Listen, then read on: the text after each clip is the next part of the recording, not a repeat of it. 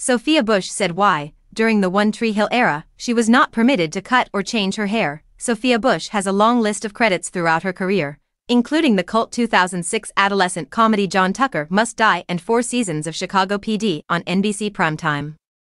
Having said that, a large portion of her fan base dates back to her time as Brooke Davis on One Tree Hill, where she starred for all 9 seasons of the WB/CW series. With the 2024 TV calendar in full swing and over 10 years having passed since the 2012 finale, Bush has now clarified why she was unable to modify Brooke's hair. Despite opening up about negative set experiences on One Tree Hill due to the behavior of creator Mark Schwann, Sophia Bush has remained fond of the series and her co-stars, including Kinda Sorta coming around to the idea of a revival and co-hosting the Drama Queens Rewatch podcast with fellow OTH alums Hilary Burton and Bethany Joy. Lens.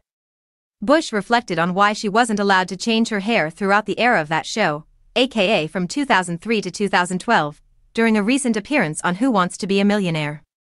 She and celeb partner Alex Edelman were asked about what pulling a Felicity means after a TV incident in the 90s.